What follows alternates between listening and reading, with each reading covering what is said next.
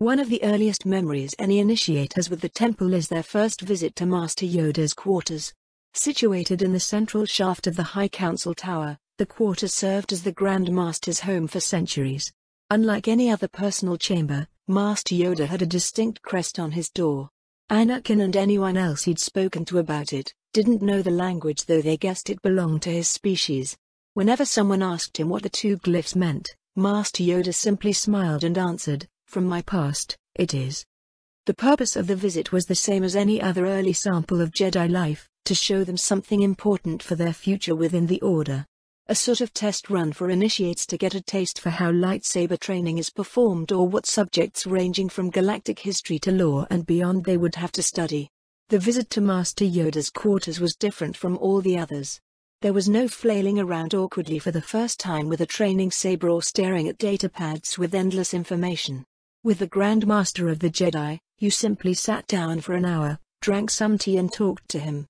What interested you in the studies you'd seen so far? Did you get along well with your fellow younglings? Is there anything troubling you that you wish to share? These were just some of the questions Anakin himself recalled when the time came for his first visit.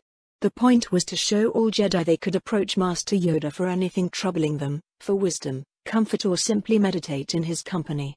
Of course, Anakin proved himself outside the norm even in this regard. For him, the experience was awkward, to say the least. The Jedi Council had left far from a good first impression on him, sensing into his feelings, his fears and bringing them out into the open. Master Yoda more so than the rest.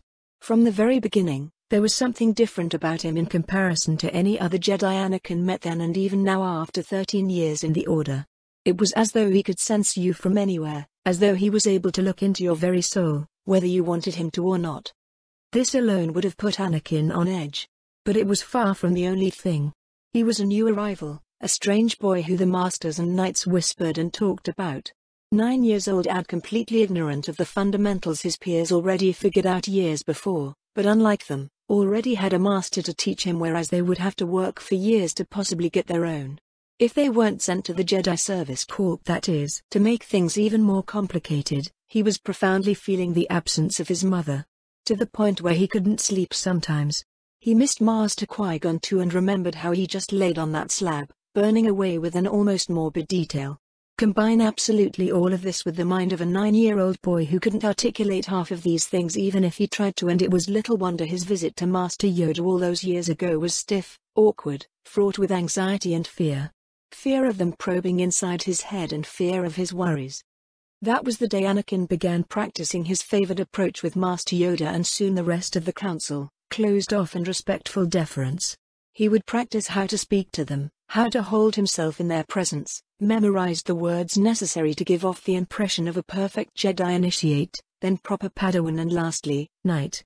Instead of working, however, Anakin only became more anxious around them, a self-terrorizing voice in the back of his head always telling him they could see just how fake he was. It was only now, as he and Obi-Wan drew closer, Yoda's quarters and all these thoughts and memories came back to him, that he couldn't help but shake his head. How foolish he was. Youth and foolishness are frequent partners, Anakin. There is no shame in them. Obi-Wan, sensing his thoughts, didn't surprise him in the least. He wanted to practice a bit of transparency on his end for Master Yoda. Falling into old habits was unacceptable that day. Only if you learn from it, Master. Something I've only just started getting around to. True acknowledgement of one's mistakes constitutes progress already. If you keep at it, sure. Do you intend to do otherwise? Not a chance. Then you've nothing to worry about with Master Yoda. Though Obi-Wan didn't say it, he remembered a certain phrase of him quite well: there's no need to consider it. Until the possible becomes actual, it is only a distraction. Be mindful of what is, not what might be. Though, in this case, it would be more accurate to be mindful of what is and not what was. In less than a minute they'd reach Master Yoda's quarters. Before either one could knock on the sliding, crusted doors, Master Yoda's muffled voice called out to them from inside. "Enter, you may." Sharing glances, Obi-Wan smiling while Anakin took a calming breath, the door split apart and the familiar surroundings came back into view. The quarters were hexagonal with shaded windows casting pillars of shadows from the orange and yellow sunlight entering the room. Like all Jedi quarters, Master Yoda's were bare with only small pieces of furniture, an organiform table, a small bed, and 3 meditation pads. On the one opposite the door, sat Master Yoda with a cup of tea in his hands, his legs crossed and back held straight. His small cane within arm's reach. Though he was small, Master Yoda radiated a presence in the Force unlike any other. Anakin had sensed his strength in the Force before, or at least he thought he did. Even in this relaxed position, exerting absolutely no effort whatsoever, Anakin felt as though he could see Master Yoda properly for the first time. There was power there to be sure, but not just power. Centuries of wisdom, experience, leadership, entire human lifetimes a dozen times over encapsulated into a single being, radiating from him with the same warmth the sun radiated heat. "Good morning to you, young Obi-Wan and Skywalker." He greeted them with a small smile and inclination of his head. "Good morning to you as well, Master Yoda," Obi-Wan began, while a moment later Anakin stopped staring and did the same, almost saying it in unison with his master. "Spent much time with clones you have," he let out a small laugh, sipping his tea, giving no indication visibly or through the Force he caught Anakin gawking at him. "Soon, march together in a formation you will." "Well, we are fighting in concert quite well," Obi-Wan said with a faint smile. "Served you well it has," Master Yoda swept his hand at the vacant meditation pads. Come, sit you may. Too long since we have enjoyed each other's company, it has been." They bowed in thanks again, Obi-Wan sitting in the middle chair while Anakin sat opposite the Grand Master. Once again, he took a calming breath and began to speak when his perceptions picked up on something else in the room. Something faintly but strongly pulsating in the Force. Anakin was too preoccupied to notice it a moment ago, the small, single alteration in the entire room, a vase on the table with a flower on it. A rare species it is, far from the unknown regions. "I'm sorry, Master, it's just... there's nothing else on Coruscant like it. It feels so different in the Force." Plant life in general didn't have a great presence on Coruscant, bar parks and some stretches of land spared from concrete buildings. Not that Anakin ever paid much attention to forests or trees or flowers, his passions always laid in more mechanical areas. Now, his recently changed Force perceptions sensed Master Yoda's flower pulsate through the air as if it glowed even in the incorporeal world as well as the physical one. Quite so, Master Yoda finished his tea, walking over to the table to leave the cup behind. "Surprising it is to see you notice, young Skywalker." Let's just say, Anakin shared another glance with Obi-Wan. "Certain things have changed, Master. For the better, I assume?" He climbed back into the meditation pod, tiny green legs crossed and arms rested on their knees. "So far," Anakin admitted. Now was the time. No more distractions like pleasantries, courtesies, jokes or small talk to forestall what had to be said. On an old instinct of fear, he ever so briefly considered trying a way to get out of it. To twist the truth in enough of a way to avoid saying what he had to. Instead, Anakin remembered his talk with Obi-Wan and fought against this old reflex. He felt Obi-Wan's reassurance through the Force, a pillar that had always supported him even if he was too blind and stupid to know it fully until now. With a calm, steadying breath, he simply let the burdens of worries and what-ifs go. Whatever happened next, happened next. "Yesterday, you no doubt noticed my absence from the Outer Rim Siege's briefing." "Noted, it was. There's a very good reason for that. After Dooku escaped us on Tithe, I was a mess, angry, worried, acting disgracefully for a Jedi Knight. Obi-Wan and I talked about many things, Master. Openly, honestly, and certain things have come to light. For both of us." Master Yoda's expression was of a thoughtful frown.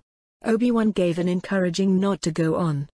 "I know that you and Obi-Wan have been aware of my feelings towards Senator, no, Padme. I know you've both covered for me all this time, even after I broke the Jedi Code, and for that, I am truly thankful, to both of you. But it's time I shared with you how far this relationship goes. Padme and I are married, Master. We've been married for 3 years since the Clone Wars started. It was a secret ceremony, just the two of us, R2, 3PO, and a Pontifex." Yoda's expression stayed the same. Save for a momentary glance at Obi-Wan and an almost imperceptible twitch of his ears, one would think the Grand Master was made of stone.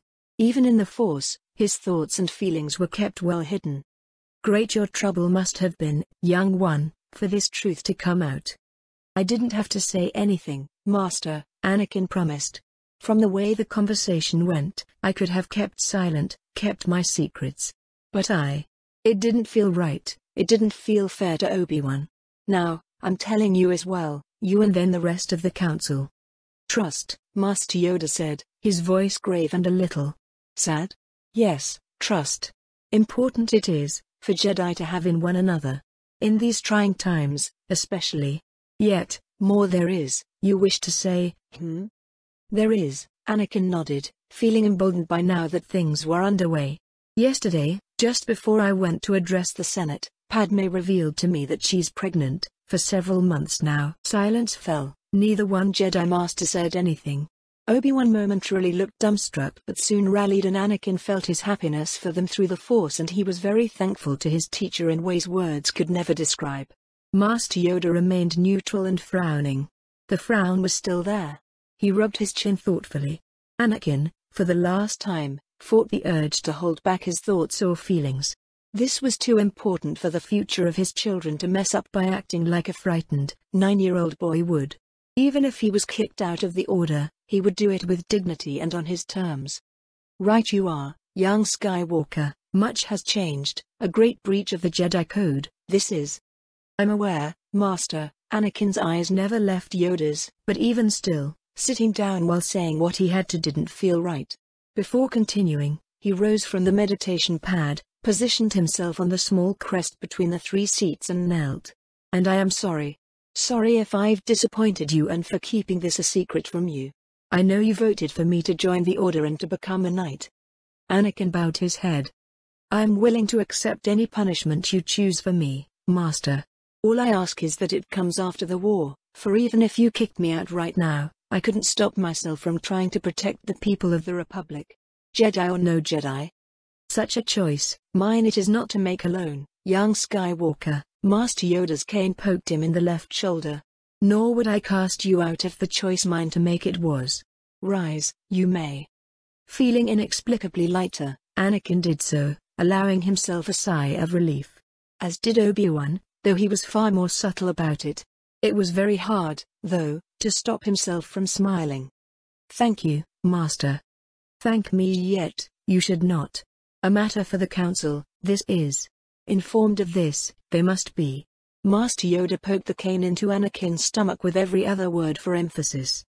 Of course, Anakin nodded, ignoring the small flashes of pain from the jabs.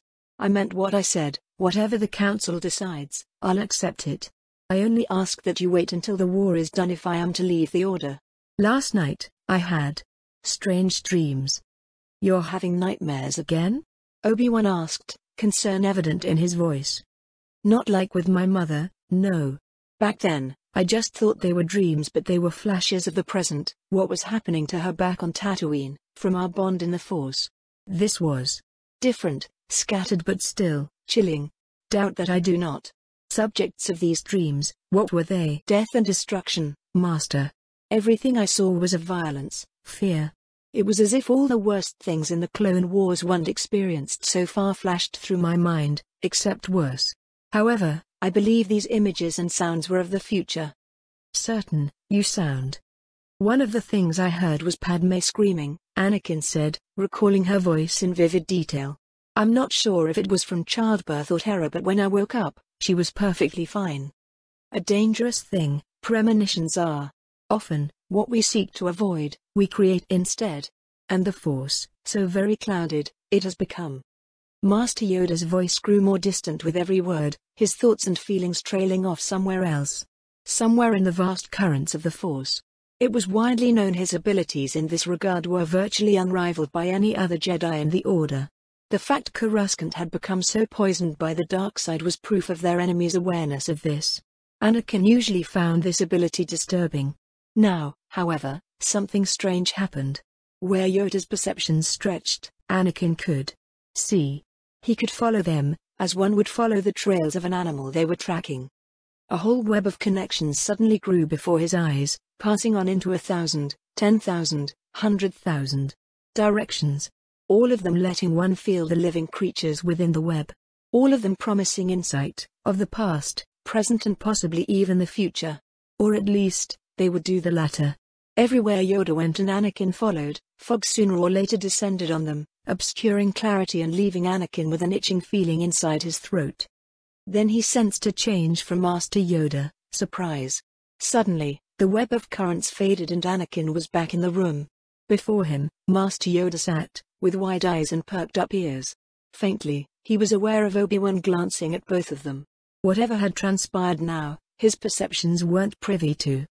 An interesting meeting of the council, this will be, Master Yoda spoke, tone a strange mix of distant and amused.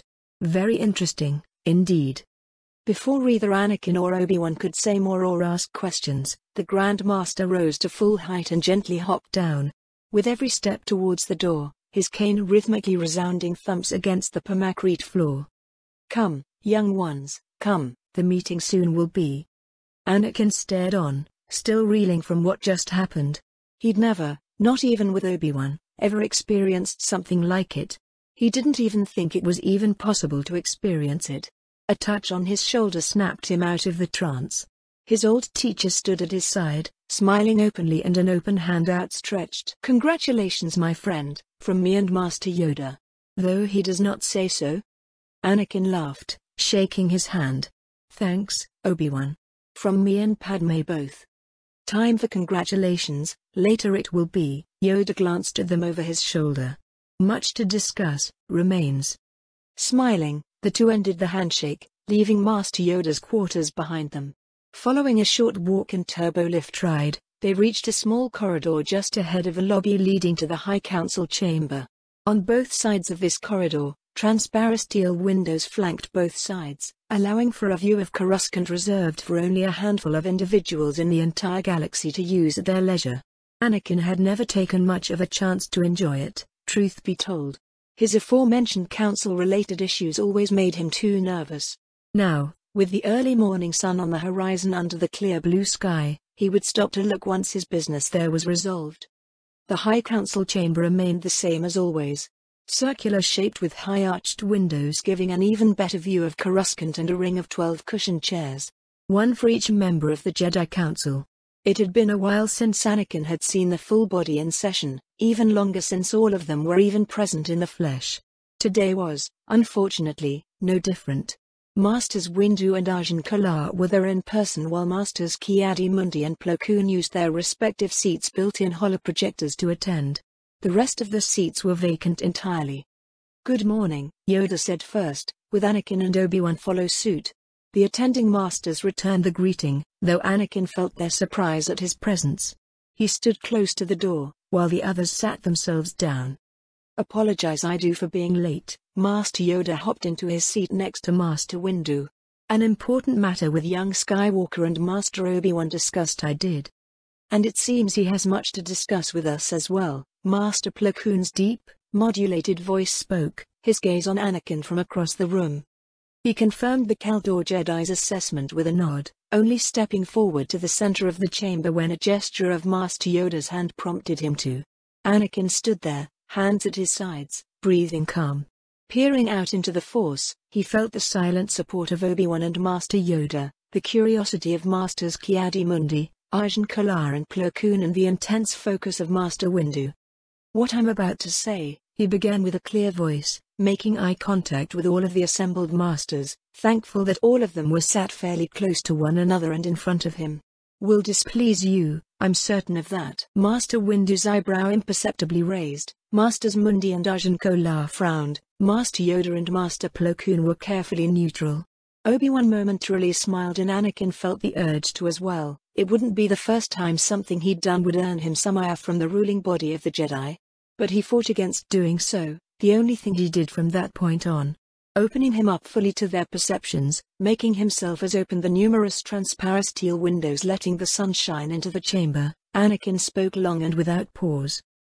It was a struggle, Mace admitted, keeping himself measured through Anakin Skywalker's revelatory monologue. or the fact Skywalker was revealing himself to such a degree at all.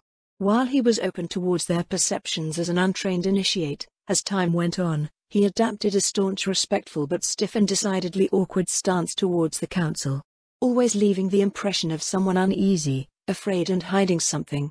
How true the last of those three was now with everything laid bare. This time, Skywalker had taken his practice of flagrant rule-bending or breaking to the next level. Marriage and romantic relationships in which he actively partook, even becoming a soon-to-be father, went against one of the core rules of the Jedi Order. It was grounds for dismissal from the Order itself, permanently. Never mind the fact he married a senator, one of the most prominent and outspoken ones in the entire Republic. Yet there Anakin stood, open and calmly explained when this relationship with one Padme Amidala began, how their secret marriage ceremony went, and thus explained numerous instances of his absences from the temple whenever the war didn't need them. At the end of his explanation, Skywalker revealed he was to be a father and very soon, from what he knew, of twin children. And he was not at any single point anything but completely honest with every spoken word. It was one of the reasons Mace found himself conflicted as to what to think about this entire situation. The breaking of the code was unacceptable, plain and simple, and would surely cause many issues between the Jedi Order and the Naboo system when the truth became known across the galaxy. Yet, he could not bring himself to fully condemn Skywalker. The first reason was his conversation with Obi-Wan about secrets between Jedi never left his thoughts. He had spoken with Master Yoda the evening prior about that very same stance. It was even their joint intention to speak plainly with the other council members, to reveal themselves, their mistakes and the true severity of the danger present to the Jedi Order and the Republic. The second reason was him understanding Anakin's feelings. As the young Jedi spoke more and more, there was an honest, deep passion behind his words, even a slight smile playing around his lips when he revealed the pregnancy.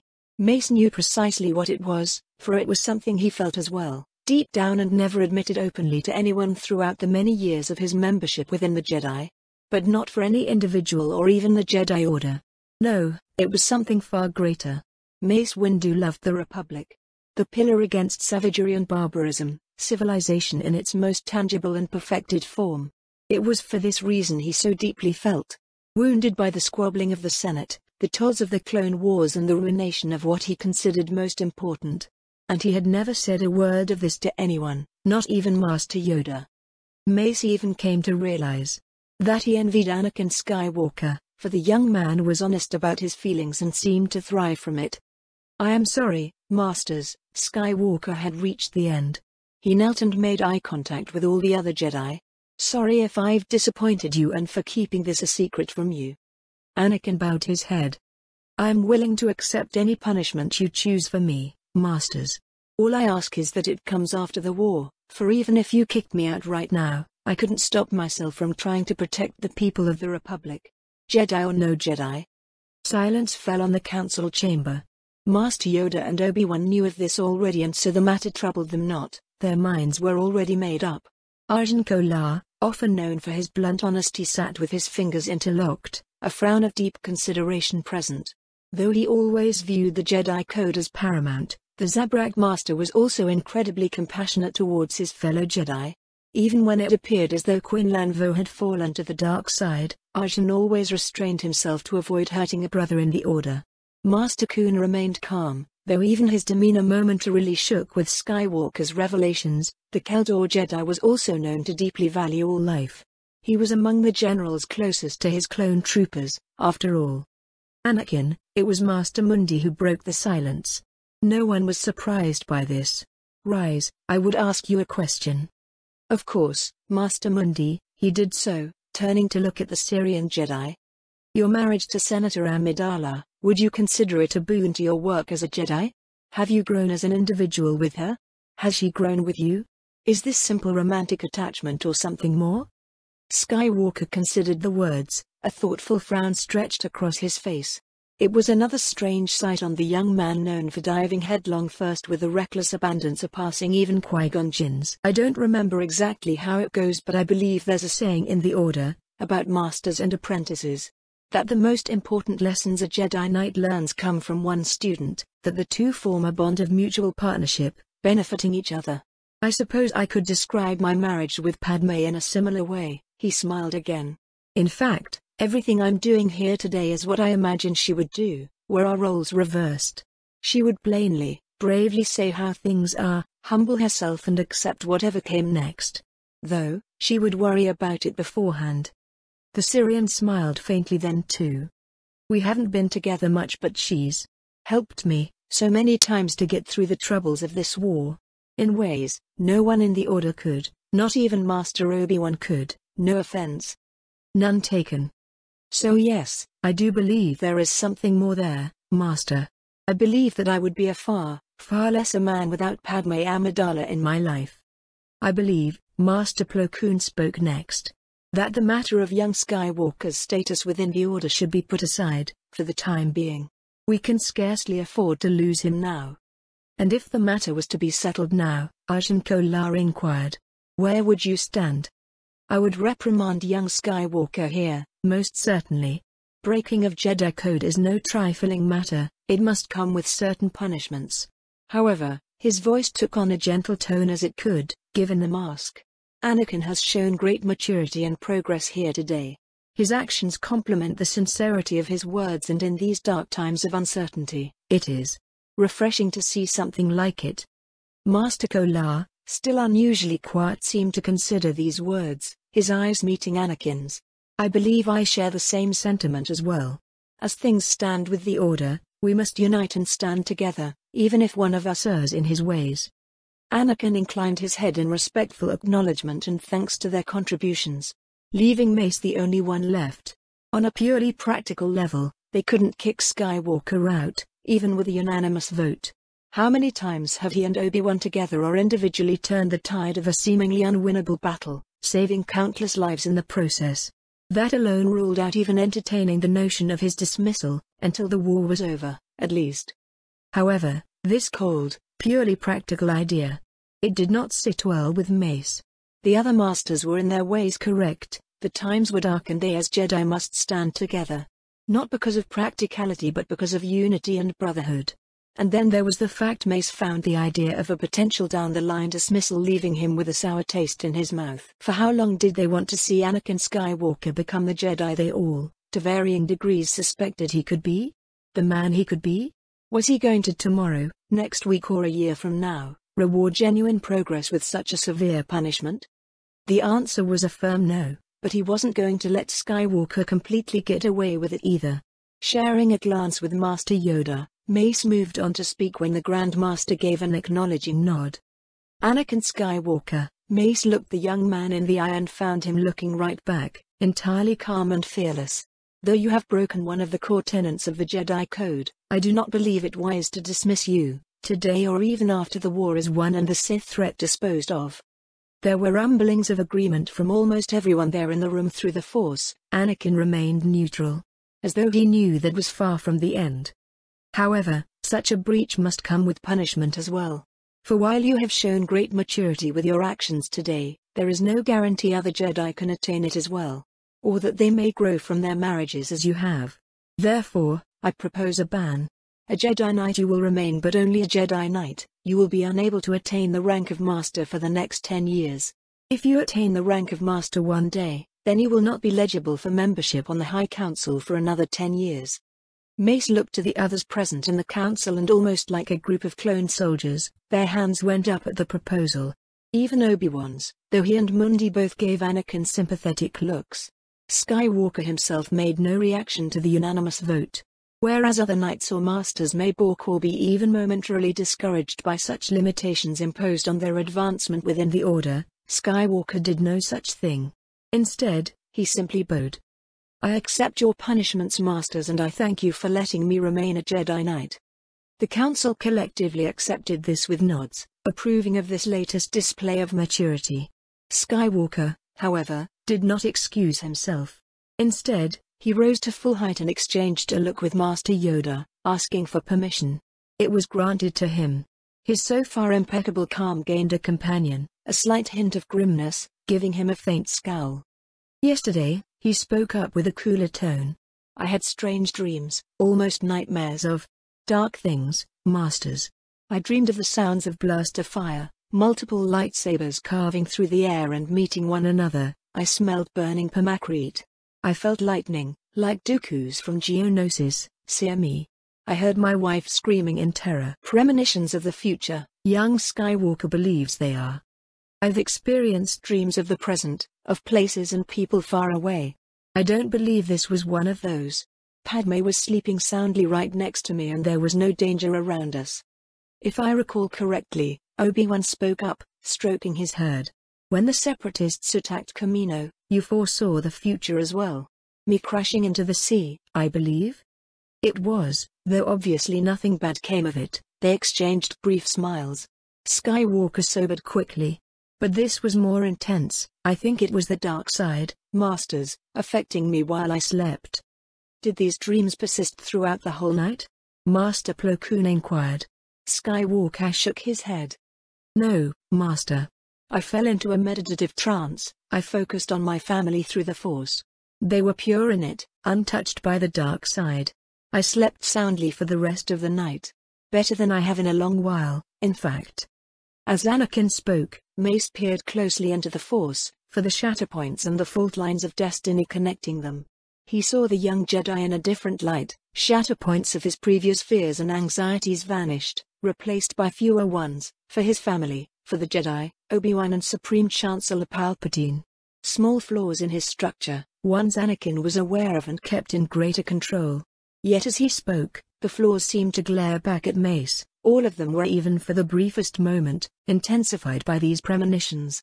He then looked past just the young Jedi Knight and sensed, even in the blackened fog across the Force, that Skywalker was right to worry. Whatever these premonitions held, they were tied to important fault lines, ones potentially leading to imperative events yet to play out in this conflict. They could not simply be dismissed so readily. They also meant the time had come for Mace to take the floor. After a nod from Master Yoda, he did just that. Have a seat, Anakin, this concerns you as well. Skywalker looked surprised by this, not that one could blame him after just being eligible for a place on the council. But with a nod, he did so and sat next to Master Mundi, in Sasitine's vacant spot. Mace positioned himself where the young man stood moments ago and took a single, long breath. I too have a secret to share, he spoke calmly, gaze passing over the chamber and making brief eye contact with everyone present. One of great importance and one I and Master Yoda both have kept from you. A secret that never should have been one as it concerns the very future of the Republic. For keeping it, I must apologize for myself and Master Yoda. Coerce me, you did not, my friend. Be that as it may, Mace bowed his head for all to see. I let my fears rule me when I should have trusted my fellow Jedi. I cannot apologize enough for it. The assembled Jedi acknowledged his apology, though only Obi-Wan and Master Yoda were not surprised by the way this conversation was going. Their surprise would grow more, possibly into outrage for one particular individual. The secret is, relations between the Supreme Chancellor and the Council have deteriorated substantially. Over the past few months, Palpatine has either gone against our wishes, ignored our advice or outright ignored us. When we have advocated for other resolutions to the war, peaceful ones, he has forestalled any such attempt. When we have tried to voice our concerns about the Security Act and the troubling things done in service to it, we are ignored. When we've tried to broach the subject of his emergency powers and the flagrant disregard for the very Constitution of the Republic, he's waved us aside with the same answer: when the war is over, I will step down. But how can a war end? How can true democracy be established again if the same man promising this is doing all in his power for the war not to end? I have. Anakin spoke, leaning forward and struggling to speak. Mace was not surprised by this. A calming breath helped carry him on through. I have seen the Security Act in action myself, this morning, in fact. A baker, a moon baker, was detained by a squad of clone soldiers just on the basis of his species. They would have sent him to prison for questioning if I hadn't intervened on his behalf. What was the squad commander's reason for this? Master Koon asked. He said separatist agents and potentially subversive individuals, dangerous to the security of Coruscant, were most frequently belonging to species at war with us presently. When I asked him for information to corroborate how valid this claim was, he refused to tell me, saying it was classified. Classified? Master Mundi repeated, mouth hanging open momentarily. You were a Jedi Knight, a general in the Grand Army of the Republic. That's what I said too, but he wouldn't budge. If I hadn't pulled a mind trick on him, the baker would be rotting in a cell now, Anakin grimaced. Or worse. I asked the baker for more information about these arrests. He revealed to me a neighbor of his, a Rodian, was sent to prison after another squadron picked him up one night. The man just left his home for a while after a fight with his wife. The baker mentioned raids on homes too, always on non-humans looking for more subversive elements. Arjun Clark included. The man didn't lie to me, I could sense it. In fact, the more I felt around the people of Coruscant around us, I sensed a profound fear from aliens. Towards humans and especially towards clones. The humans meanwhile disdain them, they do, as young Skywalker knows. Master Yoda spoke up, his voice as grim as his expression. Long has this simmered, throughout Coruscant. Strengthening the dark side of the Force, it has. We once thought it was a byproduct of the war, Mace said. However, recent discoveries afforded to us thanks to the efforts of Anakin and Master Kenobi through the Mechno Chair have brought to light a far more disturbing truth behind these events. Behind the very war itself. During our investigation into the identity of Darth Sidious, we discovered that he and Count Dooku have been meeting in secret, right here, in the works of Coruscant for years now. Mace did not need the Force to know what they were all thinking, what they were all feeling. Personal experience and all that. As we looked for the trail to Sidious, we crossed through the winding, abandoned tunnels underneath Coruscant and the trail ended at 500 Republica. That cannot be. Arjun Kala said, as bluntly honest as always. Obi-Wan and Master Yoda knew already, and it did nothing to mask their own worry about this fact. The other present Jedi reacted as Mace expected them to, stunned silence. They all knew full well the implications of this. To make matters worse, Mace's voice turned grim as well.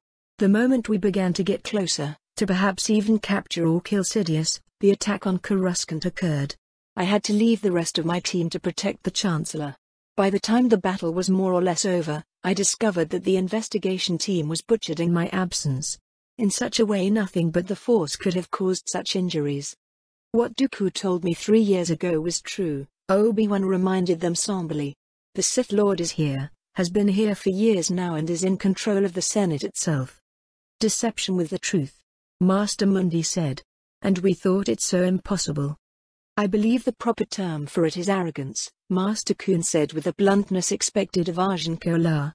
Instead, the Zabrak Master sat in pained silence, as though a saber was cutting at him from the inside out. You think it's Palpatine? Anakin spoke up again, silently watching everything around him with a frown of deep concentration. Behind this, Mace and all the rest felt what was going on inside him, pure, raw disbelief.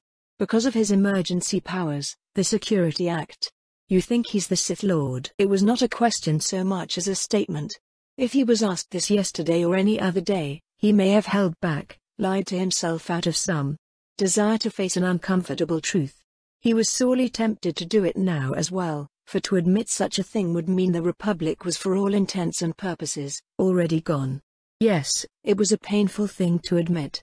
Regardless, Mace locked eyes with the young man and continued speaking honestly. I cannot be certain if he is, however, if it turned out to be the case, I would not be surprised. Anakin exhaled, loudly and shakily. He felt beyond uncomfortable, outright sick. It became hard to breathe, to calm himself down. The urge to shut himself off from them, for them not to sense or see what he thought about all this was sorely tempting. The shame he felt at the temptation to lash out at them, to call them traitors, separatists and a whole slew of other things only made him feel worse. Leaning back into the chair, Anakin breathed in and out, trying to center himself again, but it was hard, so very hard. Until Obi-Wan reached him, placing a comforting hand on his shoulder. He didn't say anything, instead, he simply smiled and let Anakin feel him through the Force. As always, his old master was the calm eye of a storm, a solid foundation in a whirlwind of chaos raging from Anakin's almost palpable anxiety. Soon, he was joined by Master Yoda as well, then the rest of the present Jedi. Latching onto them, letting their calmness ease his troubles, Anakin's breathing became less ragged, the twisting in his gut eased up. I'm better. I'm better, he gave them a tired smile, feeling positively exhausted. Thank you. Understand your troubles. I do. Master Yoda's voice took on a softer touch. Many years of admiration I have for Chancellor Palpatine.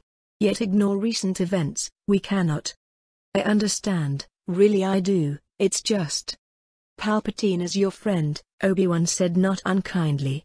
And you cannot bring yourself to think of him that way. Anakin nodded, finding it easier to calm down all on his own again. It is not easy, Mace Windu said with a soft voice as Anakin had ever heard from him. To face the realization one you consider a friend is in actuality your enemy. Heavy a blow, it is. Master Yoda's ears fell, making the great Jedi look much older and infinitely sad. Anakin knew at once who they meant, Sora Bulk, Master Balaba, Dooku. And who knew how many other Jedi brothers and sisters. Even with this profound sympathy for them and thankfulness for their support, Anakin couldn't bring himself to believe Palpatine was a Sith Lord or Sith accomplice.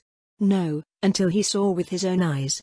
Which he dearly hoped wouldn't happen. I understand your suspicions, Masters. I agree that the situation with Chancellor Palpatine looks bad. He took another calming breath and made it a point to make eye contact with all of them. However, what if this is simply another ploy of the Sith? What if the Sith is somehow contriving circumstances to paint Palpatine as a threat, turning us against one another while the real enemy laughs at us behind our backs?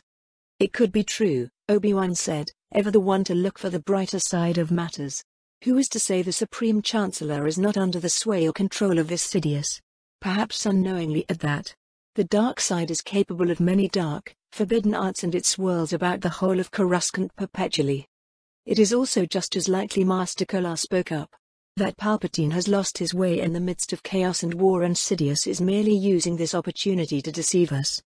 Palpatine is pressing his advantage further. Still, Master Windu's voice regained its grimness. From the few senators still friendly with the Jedi, before this meeting, I have discovered that another amendment to the Security Act will come to pass today. Through it, Palpatine will attain direct control as Supreme Commander of not just the Grand Army of the Republic but also the Jedi Order itself. Anakin felt as if he'd been struck again and so did the rest of the assembled Jedi. Even Obi-Wan and Master Yoda sent a ripple of palpable shock and disbelief at this revelation. Keeping himself centered, Anakin let his gaze go across the vast Pamacrete and Durasteel of Coruscant, all the way to the Senate Dome off in the distance. I'm going to get to the bottom of this, he said almost absent-mindedly, eyes locked onto the place where the Chancellor was currently at, pushing this amendment to the Security Act. We can sit here and speculate until the sun dies out but I'd rather find some answers. You may be the only one who can, Master Windu said. If there is any Jedi left on Coruscant, the entire galaxy, with whom Palpatine's relationship has not deteriorated, it's you. Investigate the residents of 500 Republica, we must. Master Yoda emphasized every word with a cane stab through the air. Continue allowing Sidious manipulations from there, we cannot. The Chancellor will listen to me, Anakin assured them, feeling quite certain about it. Once I explain to him the importance of this investigation, he'll listen. I know he will. Assuming he is not working with or for the Sith Lord, Master Rajan said with the blunt honesty of a Vibrumis. If the Chancellor has been lying to us, the entire galaxy for over 10 years now. And to him, Anakin thought, hoping dearly this wasn't true, that it was only a Sith plot pitting good people against one another. Then I will do my job as a Jedi Knight. The wait was insufferable. Moments seemed to go on for minutes which seemed to go on for hours and so forth within the council chamber. At first, Obi-Wan did not notice this, not while they still spoke. Firstly of Palpatine and his potential connections to Sidious. When did the Supreme Chancellor seem to go awry? Were there signs already present but ignored before the first blaster fires of the Clone Wars were unleashed on the galaxy? Other possible suspects fitting the measurements taken by the initial search party were Vice-Chancellor Mars Amedda and Advisor Sate Pestage in the event Palpatine was only a distraction, witting or unwitting ally of the Sith. When this became a circular act of endless speculation, the conversation turned to the war. Where had they last been? How many enemy troops did they face? Where was the situation most dire? Yet this exchange ended fairly quickly. Hearing about the endless plights of battlefield after battlefield was hardly a subject to keep one's spirits or in Obi-Wan's case, worries to rest. And so, the assembled Jedi simply sat in silence, not even meditating, while they awaited Anakin's report. I should have gone with him, Obi-Wan thought, and not for the first time. Only hamper young Skywalker, you would, Master Yoda said with a meaningful cane jab through the air. More he will learn on his own. An apprentice, he is no longer. Yes, I seem to keep forgetting that. It's a wonder he hasn't told me off himself yet. Perhaps he would if he did not feel he still had much of worth left to learn from you. Master Kun offered. Obi-Wan accepted the compliment with a nod, though it did little to improve his mood. For years now, he momentarily smiled. We've spoken, no, argued about politicians at length. I've always had a certain distaste for them, while Anakin has always advocated in their favor. Who he used to speak favorably of the profession went without saying. I fear what this will do to him. Palpatine and he have always been close, closer even than the two of us until very, very recently. I almost wish that for his sake, Palpatine has nothing to do with this. The sight of him shaking, looking physically ill remained vivid in Obi-Wan's memory. His friend always did believe in people above all else, before abstractions such as rules or politics or ideologies. To him, the worth of such intangible ideas came from the people enforcing them.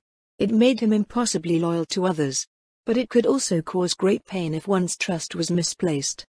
It would be best for all of our sakes, Mace said, running a hand over his bald head. A Sith Lord or accomplice or pawn leading the Republic. It would be a disaster of unimaginable proportions. Cloaks and daggers, Master Kala said with a grimace. At least the Sith of old had enough courtesy to fight us out in the open. Deception and treachery always have been the tools of the Sith, Master Yoda reminded them. They expected the Grand Master to continue this train of thought. Instead, he looked away, his breathing heavy. Yet these new Sith. Different. There is a cunning there unlike any the Jedi Order has faced. Centuries ago, our first clue of the dark times ahead we received, yet we know, I too foolish to see then, I was. To realize that the Sith have transformed, evolved, while we have remained the same. Leaning back into his sit, staring thoughts far away to a place only known to him, Master Yoda seemed less of a Grand Master. A being of unparalleled renown and skill with a lightsaber and diplomacy with nearly 1,000 years of experience and wisdom and more of a very tired, very old man. We've not lost yet, Master, Obi-Wan reminded him, feeling the urge to rally, to look at the bright side in spite of the creeping shadows. Someone had to when the rest of the room seemed equally grim. If he could not help Anakin, he could try to help them. Despite the challenge, and the hardships this task will bring him, I do believe Anakin will bring us closer to the truth. Master Yoda's ears perked up and though he did not smile, he accepted the encouragement with a nod. This is why I've used meditation or preferably sparring to keep myself distracted, for a while, at least. Master Windu stated.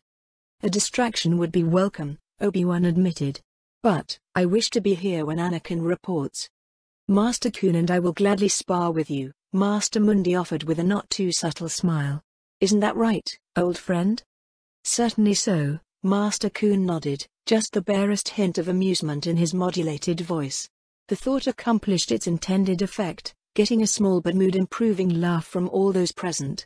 They held on to this feeling, letting the ebb of time perceptibly return to something approaching normality until at last, half an hour after Anakin left them, the holoprojector from above beeped.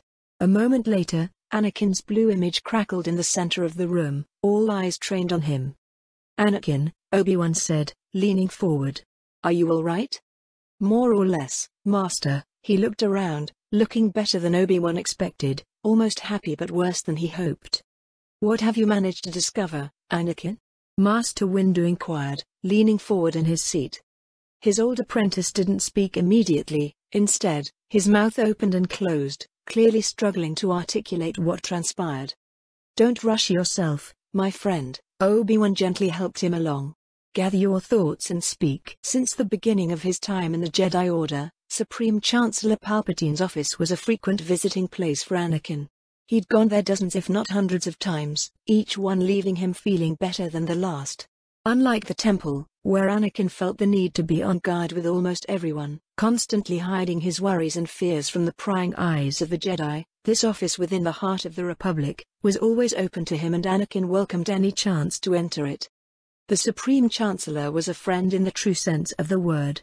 Anakin could tell him almost anything about himself and his life, save for one exception. which was 100 more things than he felt comfortable telling even Obi-Wan. Instead of lectures about the code, about holding up some ideal he, until very recently, didn't even understand, he received sensible advice. Human advice, from someone who understood the fact Anakin was someone with an ordinary life not struggling with one quite unordinary. Even when he told him of what happened to his mother, the circumstances of her death and his subsequent revenge on the Tusken, Palpatine was there. He didn't lecture him, didn't scold or look disappointed or disgusted, as Anakin for the longest time thought Obi-Wan would. He just put a gentle hand around Anakin's shoulder and let the boy already off to war cry his eyes out. These were the memories Anakin's almost on an uncontrollable instinct tried to fall back on, to shield him from what his eyes were clearly noticing. There was a gloom in the room.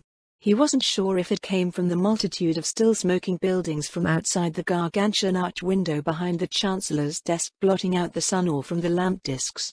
The lights were bright, almost harshly so, intensifying the gloom with shadows throughout the entire room, even with broad daylight just outside.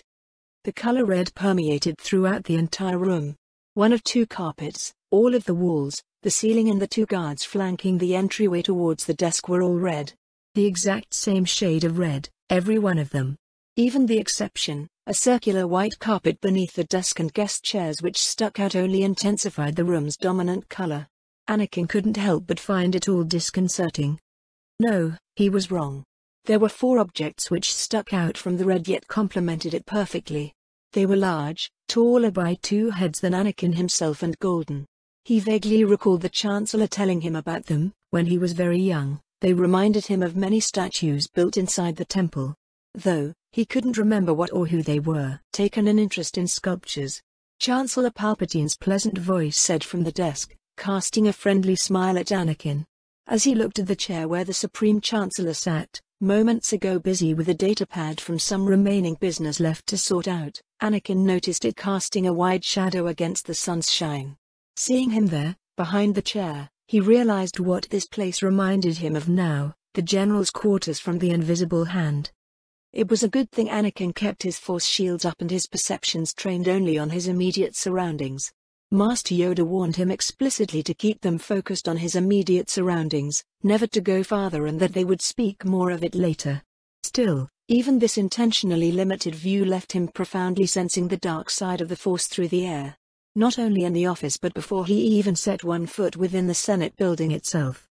Feeling something in his gut twist, Anakin smiled ruefully and kept looking at the statue, hoping to mask his worries and suspicions by focusing on the statues. The Chancellor emerged from the chair shadows and with a few steps stood next to Anakin, joining him in his apparent admiration. "The 4 sages of Dwartii," Palpatine said with admiration, drawing out the words ever so slightly.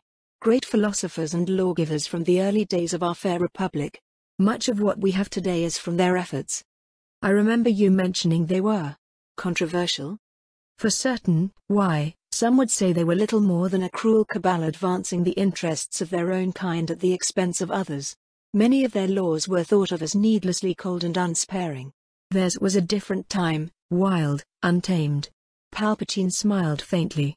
"Though, some may perhaps say the same for us as well sometime in the far future." "They resemble Jedi?" "Quite so," he nodded, turning about the room with a sweeping gesture at each one. "Fea, Sistros, Yanjon, and Brata were well versed in the arcane arts as well. Some say they were force-sensitive as well, using its powers for their own political ends. A fact I believe Master Yoda once told me." Anakin made a mental note to verify this. As the Chancellor moved about, he scanned the other statues just a bit more closely, finding all of them vaguely unsettling, particularly one of Sistros. The dark hood casting a shadow over his non-existent face and arms clapped together in long robes reaching to the ground made it seem as though the statue was hiding something terrible. Ignoring this, Anakin looked back to the Chancellor. "How are you, sir? I'm sorry for not asking at once but it's no trouble at all," he waved the apology aside. Before answering, he addressed the 2 red guards standing motionlessly at the entrance, almost appearing as another set of statues. "You may leave us. With such a capable Jedi Knight by my side, I will be in no danger." Bowing deeply, the red guards left, their red capes flipping through the air behind them. The effect of their silent exit was only enhanced by the fact they didn't make a single sound when leaving. The Chancellor's hand came to rest on Anakin's back, guiding him to one of the guest seats. "I am as well as can be, my friend," he answered, smiling though with a wearier tone of voice. "You will not be surprised to learn that I did not sleep well at all last night." "Nightmares, sir?" Anakin asked, taking a seat in the chair while the Chancellor sat at his desk, once more reminding him of the invisible hand. "Restlessness. After such a horrible day, my mind kept wandering about, as it often does recently. So many things to consider, so many possibilities, so many dangers. I fear sleep will continue to elude me until this war has come to an end. And you, my friend?" "Me? You seem a bit disheveled yourself. Distracted, asking me about statues and history." Anakin, not for the first time, wished Obi-Wan was there. Though he would definitely be appalled by the statement, Obi-Wan was far better with these kinds of things. Diplomacy, dialogue and keeping his thoughts and feelings carefully controlled or under wraps. Someone with the inability to fence with wordplay wouldn't get the unofficial title, the negotiator, after all. Even when he supposed he was a decent liar, Anakin was never even close to reaching that level of skill, nor did he try to. If only he could go back and smack himself in the face with his metal arm. But he had seen Obi-Wan do it enough times. Play the fool, perfectly pretend obliviousness over something obvious to throw whoever he was negotiating with to overplay their hand and then throw the rug down from under them. His philosophy with lightsaber fighting was identical. Consistently, there was a pattern. Obi-Wan never lied, not completely anyway. Depending on how hostile someone was to him, Obi-Wan adopted varying degrees of honesty, oftentimes using one truth to shield another. He vaguely recalled asking him about it one time, how a negotiation was similar to a battle. That it was never a goal in itself, just a distraction to mask the true goal, and was best countered by another distraction. It was time to put theory into practice. "You're right, sir." He let out a genuine breath, feeling the weight of everything upon his shoulders. "I am distracted, there's a lot on my mind." "I'm always here to listen, Anakin." He leaned back into the chair, hands spread as if waiting for an embrace. It was a gesture he'd seen before but cast against the seat's shadow. "Anything I can do for you, anything at all, simply ask and it's yours." Anakin didn't even let himself think what he'd like most.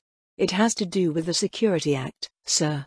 I've heard and seen troubling things concerning it. Raids on people's homes, random people being interrogated and thrown into prison. It is an unfortunate consequence of the war." Palpatine sighed, hands resting at the arms of the chair. "I must like these precautions as well. They are a terrible thing to do to citizens of the Republic. And yet, we must protect ourselves from any blind spots, lest our enemies strike us from the shadows and we are left completely unawares." "I understand that, sir, but I feel that they're being taken too far, and with apparent bias against the non-humans of Coruscant. And not just members belonging to the separatist species either."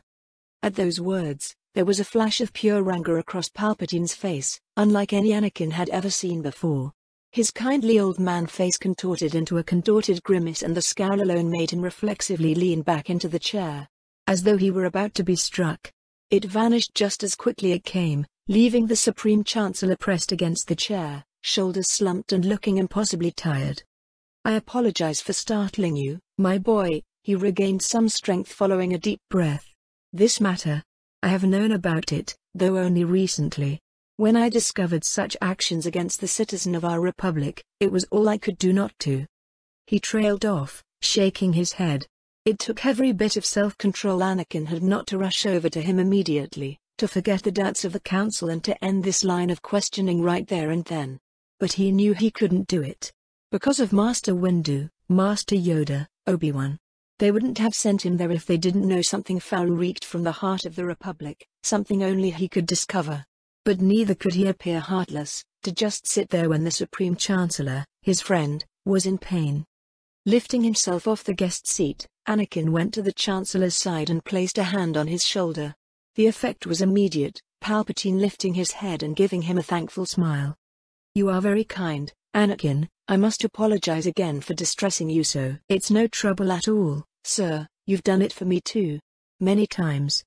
Removing his hand so as not to tempt fate, Anakin watched the Chancellor swirl the chair around and rise to his feet. With a gesture, Anakin followed him toward the vast window showing Coruscant under them. They stood there, in silence, Palpatine enjoying the view while Anakin waited for the right opportunity to speak again. Ultimately, he didn't need to. Today, the Chancellor said with a clear, strong voice, there shall be another proposed amendment to the Security Act. Through some of my own loyal allies within the Senate, I have discovered that they mean to grant me absolute authority over the Republic's military, Republic intelligence, and the Jedi Order. Anakin tried his very best to look and sound surprised. Really? But that's been under consideration for a while? He smiled faintly.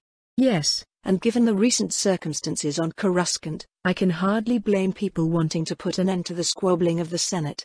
None are more knowledgeable about that particular subject than I am, I assure you. You'll accept? I have no choice. Though some call me a self-serving warmonger, I do intend for this war to end, in the shortest order possible. But I would be lying if I claimed that was not the only reason for it. Tell me, the Chancellor looked him in the eye.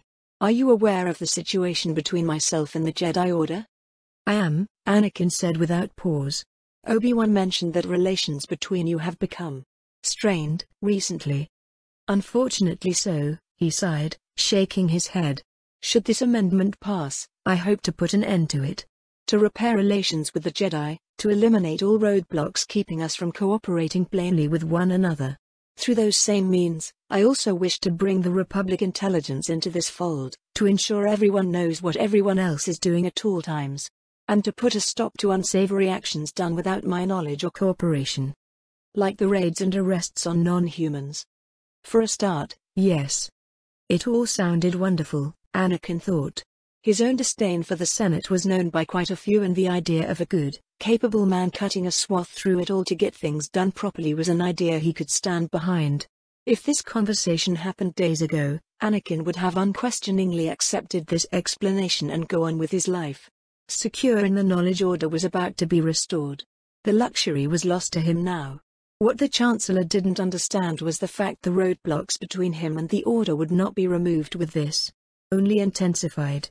They believed he was a self-serving warmonger more than possibly anyone else. Then the amendment might come at the perfect time. Oh? I didn't come here just to see you, sir, he almost added, as I always do, but stopped himself. The Jedi Council has recently made a great breakthrough in their search for the hidden Sith Lord. Through the Mechno chair, Obi-Wan and I recovered from Nute Gunray, and Master Windu's inquiry, they've tracked the trail of Darth Sidious to 500 Republica. Are they certain of this? Without question? Absolutely, sir. Dooku has been moving in and out of Coruscant for years now, from the Lee-Merge building in the works. The dark side of the Force was strong there. The Council suspects they were the ones who supplied General Grievous with the hidden hyperspace lanes to attack here. Palpatine didn't say anything, didn't so much as flinch. He just stood there, watching Coruscant's damaged life go on and on. The signs of his true feelings were only revealed in his minute movements. The slight shaking of his hands hanging helplessly at his side, his mouth subtly trembling and eyes rapidly blinking as though to fight back tears. He didn't even look angry, just profoundly lost. No, hopeless. It was even more difficult for Anakin to stay on course, this time. Gently, awkwardly, he put another hand on the Chancellor's shoulder. This time he didn't even smile, just letting out a hitched breath. All this time, he drawled out in a nearly lifeless voice. All this time, the enemy has been here and the fool. I did not even realize it. It's not too late, sir, Anakin said after swallowing a lump. We can still capture Sidious. All we need to do is run a thorough investigation of everyone who lives in 500 Republica. I'm sure we'll find something, some clue to hunt down the Sith Lord. You have my permission, no, my support. He turned to face Anakin, his complexion not as pale and a determined fire in his eyes. Whatever the Jedi Order requires to root out this creature, this fiend no doubt corrupting the very pillars of democracy. We cannot hope to end this conflict so long as this Darth Sidious lives and breathes. The Chancellor assured me we'd receive full cooperation from the residents of 500 Republica along with absolute support from himself and the Republic intelligence forces. Silence fell upon the council chamber once more, expressions and thoughts of surprise permeating through the air. None more so than from Masters Yoda and Windu. Indeed, it was almost comical from the way their Grand Master's ears were perked up, His eyes widened before eventually settling on his almost signature, thoughtful frown. Master Windu's surprise was far more restrained, almost entirely missable if one did not catch it at the proper moment. He too settled on a frown somewhere between thoughtful and intensely suspicious. It did not help Anakin himself looked conflicted. "Did you sense anything amiss with Palpatine? Any deceit from his words or thoughts?" Master Windu asked. Anakin shook his head. "None whatsoever, though I must stress again. It was difficult for me to talk to him like this." "Certain you seem that something remains strange." "I cannot deny what I saw in the office, Master Yoda. That place. It looked sinister by itself. Even through my dimmed perceptions of the Force, I could feel the dark side swirling about that place. Throughout the entire Senate building, in fact. I would have spent my whole time there shaking if I fully tried to reach out.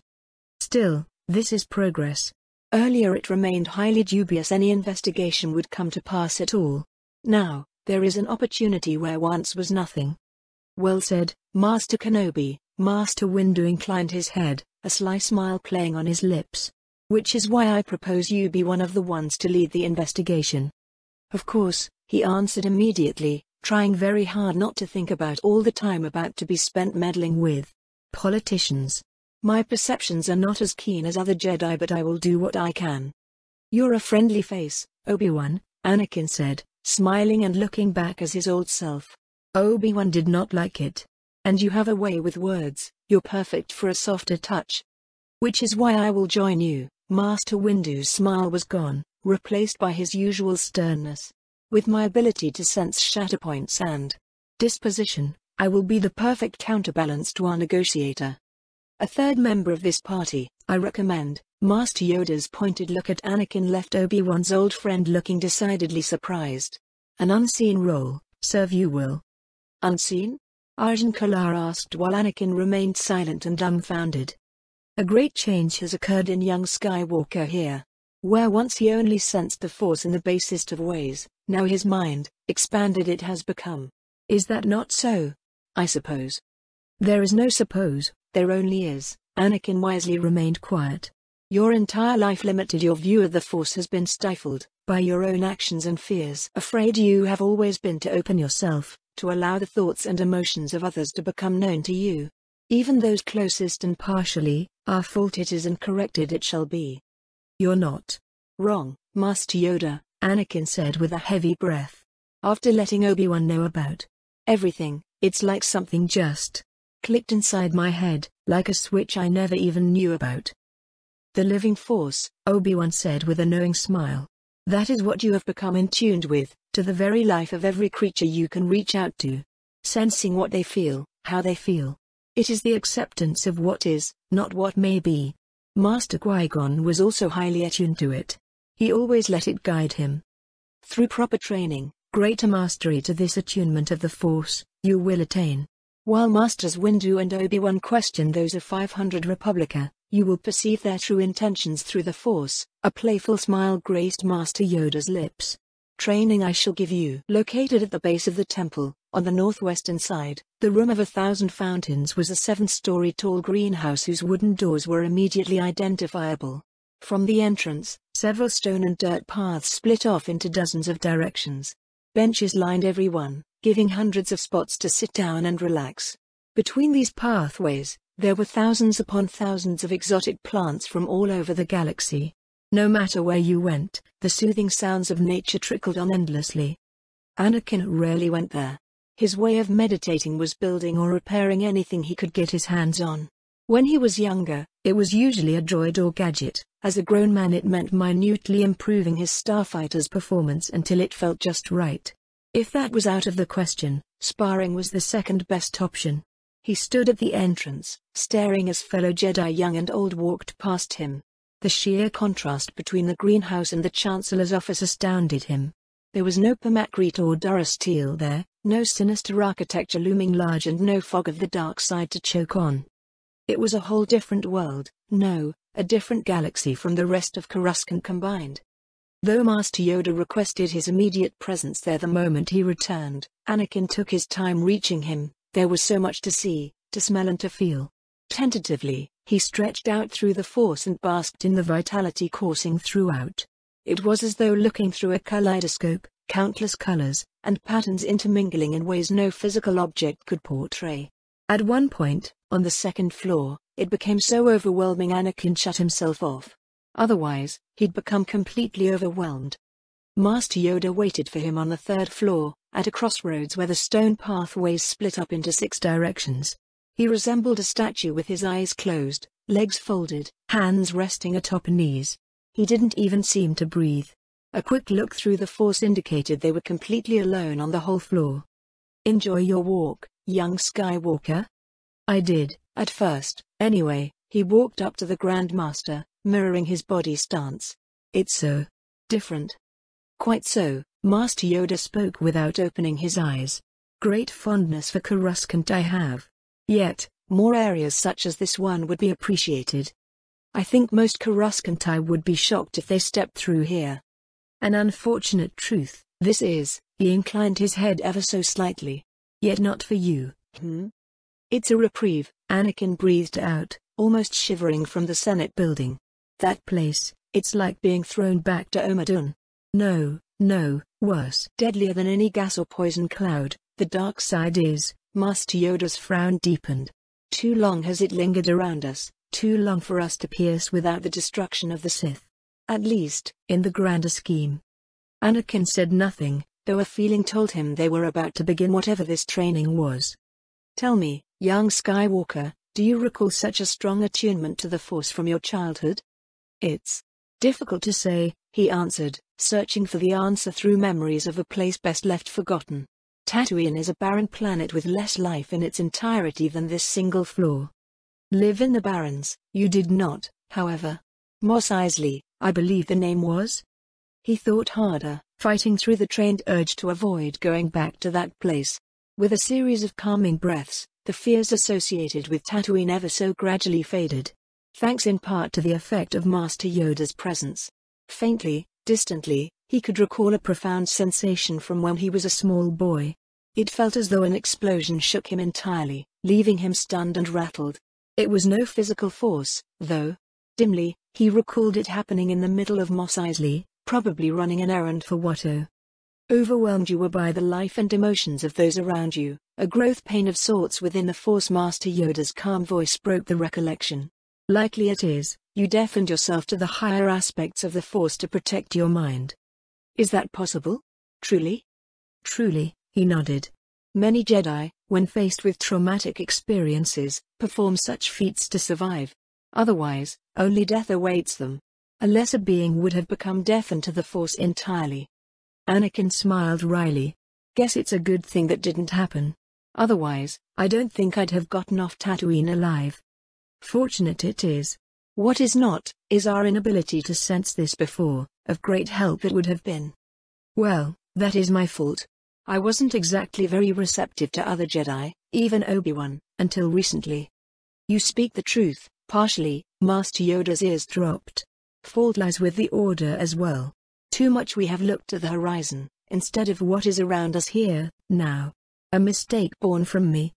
Anakin kept silent, out of respect and shock from seeing Master Yoda so downtrodden.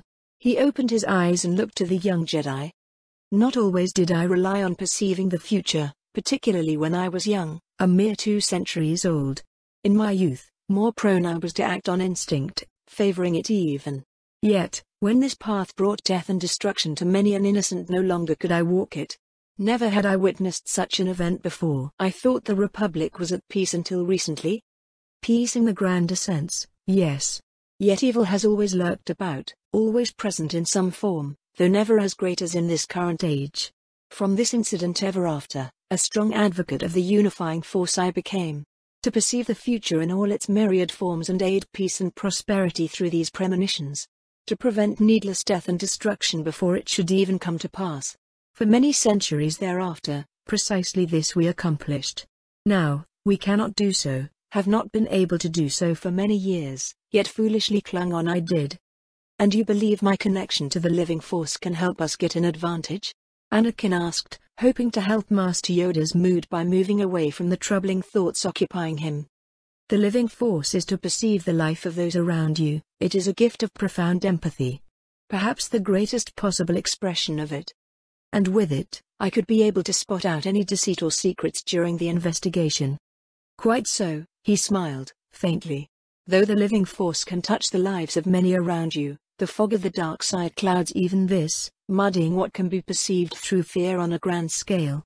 But if I hone in on just one person at a time, in my vicinity, then impaired your perceptions, they will not be to such a degree. Though a perfect method, it is not. For not all beings are created equal, and those with great prowess in hiding their true selves, a great challenge they will represent. Yet quickly we must act, for the investigation will come underway tomorrow afternoon already, and leave before then I must. Anakin's eyebrows shot up. Leave? How? Where? To the Kashyyyk system. Information on a separatist invasion we have attained, and an important world it is for the Republic. Remembering the last reports of the Outer Rim sieges, Anakin had to begrudgingly admit the validity of the statement. Kashyyyk was a nexus for hyperlanes connecting several key routes throughout the galaxy, such as the Perlemian trade route, Corellian Run, and allegedly some ancient routes from Hutt space to the core worlds. From this system, they could outflank several key Republic fleets and even strike at Coruscant once more, if they so desired. A key system, but once again, Anakin didn't know why Master Yoda of all people had to leave. Evidently the question didn't need verbal asking. Great relations I have with the Wookiees, and my absence noted it must be if Sidious is to be drawn out. Then it dawned on him. Sidious knows about your familiarity with the currents of the Force. If you stayed here, he'd cloak himself with the dark side for fear of your perceptions. Of mine, yes, but of yours?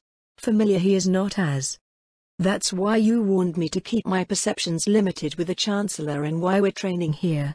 From inside the Fountain's room, Sidious won't be able to notice my new powers in the Force. This place is shielding us from the dark side, Anakin smiled. And you'll be close enough to Coruscant to come back if something goes wrong. Yoda smiled back. Wiser you are becoming, but much to learn you still have. Then let's get to it. Close your eyes and perceive the room in its entirety. Anakin did so, relaxing his whole body with an exhale. The kaleidoscope of Force signatures belonging to life around him reformed itself, dazzling in the best and worst way possible. The urge to move away from the sheer, endless vastness of it quickly came back. Focus, young Skywalker, focus, Master Yoda's voice echoed through the dazzling sensation.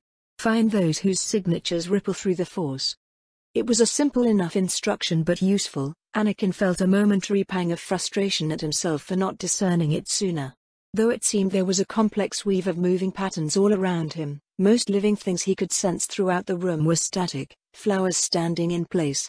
They only ever moved if something else prompted them to, like people walking, running or jumping in, out and around them.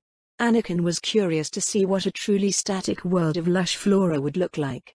No sentience, no buildings, no alterations of its natural habitat in any way, shape or form.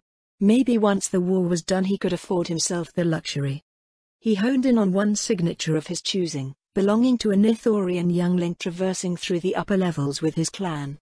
What do you see from the child? He's bored. He wants to go back to practicing with his lightsaber, Anakin said in a sleepy voice, drawing every word out, even when the child's feelings brought a smile to his face. They just had a class for basic practice. More reverence for nature, his species tends to show. It's not that he doesn't care, it's just that he already knows everything his instructor is talking about. Repetition, Master Yoda said with faint amusement. The bane of many youths. His clanmate is annoyed by him, a Thrandoshan walking to his left. I think the two of them had a sparring match before. Think or no? Anakin peered more closely. That and the Ithorian being a know-it-all. What else can you reveal? Anakin continued to perceive the dozens of younglings moving through groups in pairs or alone through the room's 7 levels. With each one it became easier and easier to peer past the flora and move from initiate to initiate, sometimes switching his focus between floors with increasing ease. The children were, naturally, easy to sense. Their abilities in the Force and ordinary mental fortitude were rudimentary at best. Even the more introverted children, whose emotions and thoughts were of a slightly greater difficulty to sense out, weren't that much harder to discern. No, The greater challenge came from the older students and especially the adults. The Padawans who either meditated, studied or trained, naturally had greater mental shields up even while relaxing. Some of those came from inherent training, others from the Padawans' own more reserved personalities. The last group was one Anakin was more familiar with on a personal level, out of fear. The stiff way they seemed to walk or train about, the pangs of fear they seemed to have every so often whenever a suspicious sound was heard. These were Padawans who'd been on the battlefields, who tried and sometimes failed to find some measure of inner peace from it all.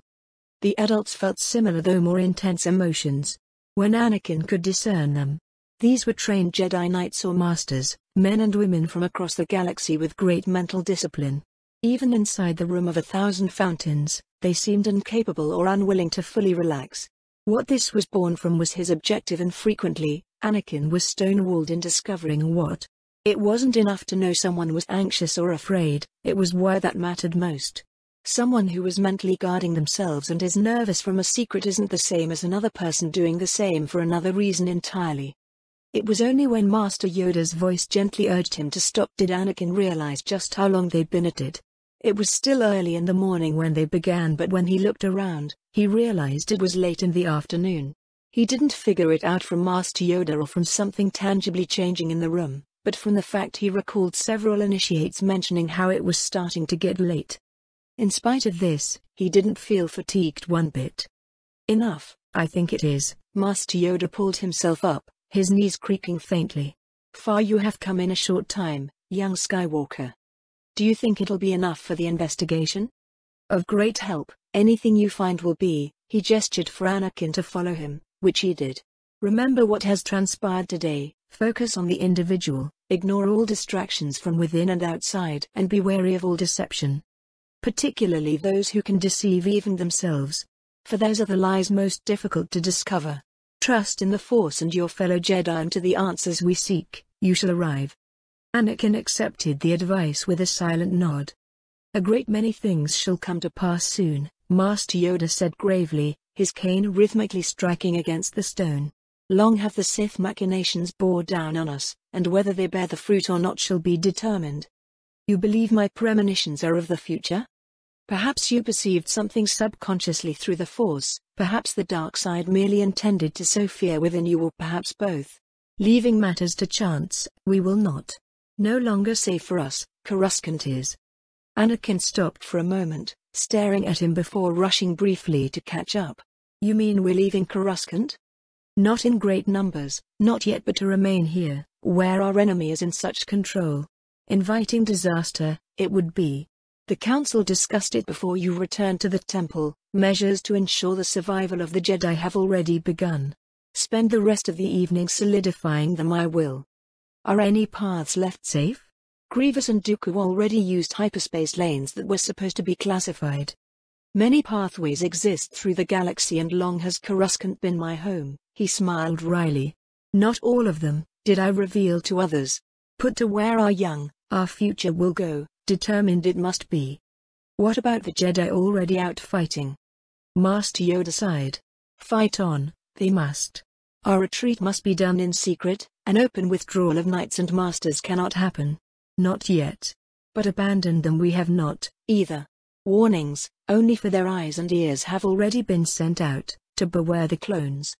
Once more, Anakin felt struck by the idea, then hurried back to Master Yoda's side. The thought of the clones turning against them was preposterous in his mind.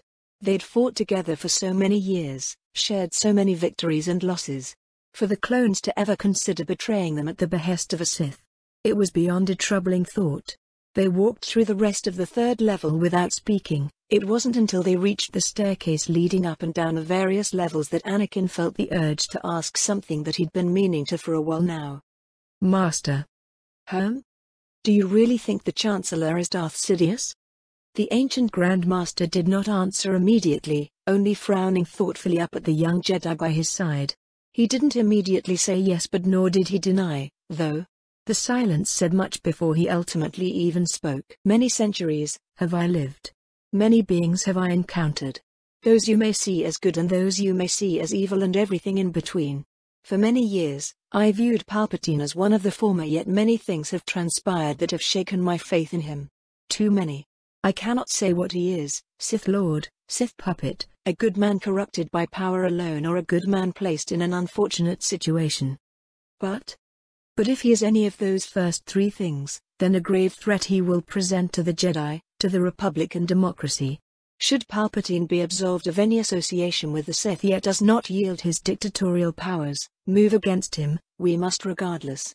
There was no hesitation when Master Yoda said those words. He was as honest and transparent to Anakin as Anakin was to him mere hours ago. It was comforting but also frightening. Anakin almost wished Palpatine was merely being used as a scapegoat or unwitting pawn in the conflict between Jedi and Sith. He really would rather not have to fight his friend if things truly escalated to that degree. And from the look Master Yoda gave him before descending the staircase, he wished it didn't come to that either.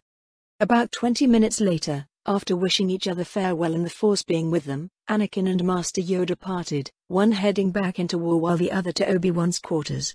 Briefly, he considered perhaps practicing outside the Room of 1,000 Fountains but thought against it.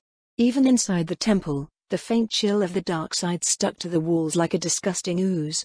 He wasn't about to give Sidious, whoever he was, an edge by tipping off his new perceptions.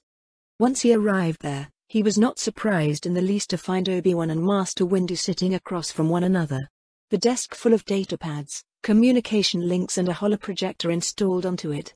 Obi-Wan was busy running a hand through his hair when the doors slid open while Master Windu's usually stern expression was infinitesimally sterner enough to show how tired he felt as well.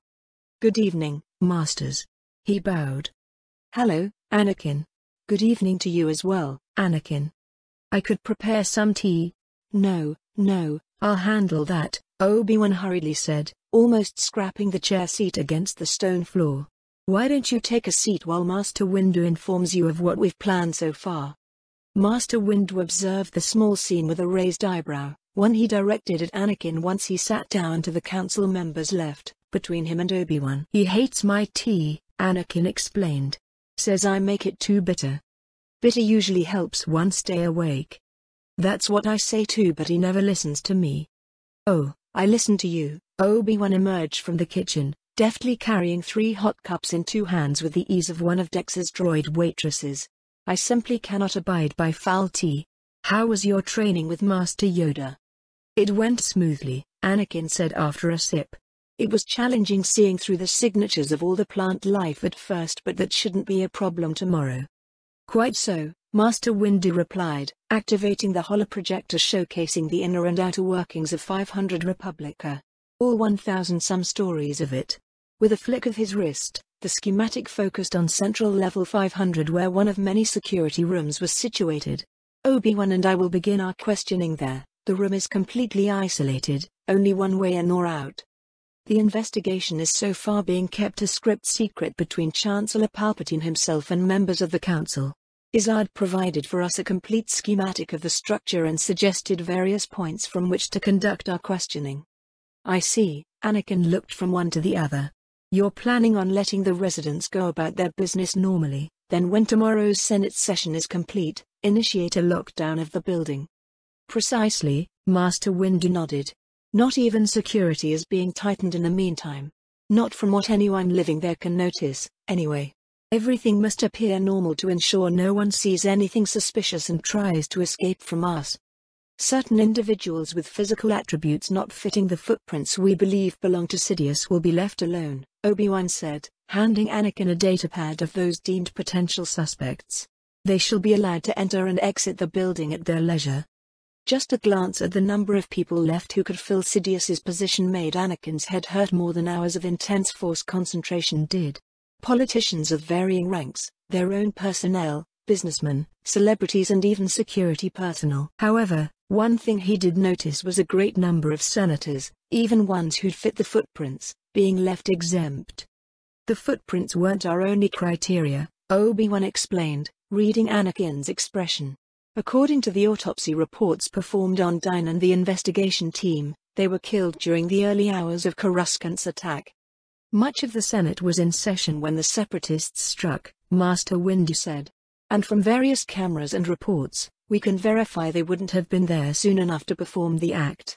"Indeed," Many of those who attempted to reach 500 Republica were shot out of the sky before getting anywhere close to it.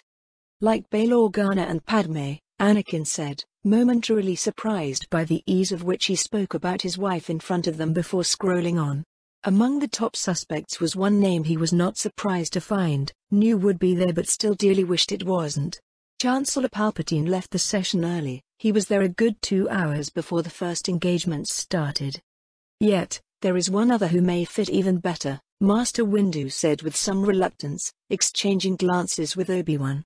Mars Amida. While many of the senators escaped to 500 Republica, the Vice-Chancellor and others hunkered down in one of many bunkers situated underneath the rotunda. They didn't come out until Palpatine himself was 100% confirmed to be safe in our hands. And with Sidious being here for who knows how long, there may be tunnels connecting 500 Republica and that bunker, Anakin continued. Such as one to allow a Sith Lord to reach 500 Republica, murder people hot on his trail and return to safety while no one is the wiser. Master Windu concluded.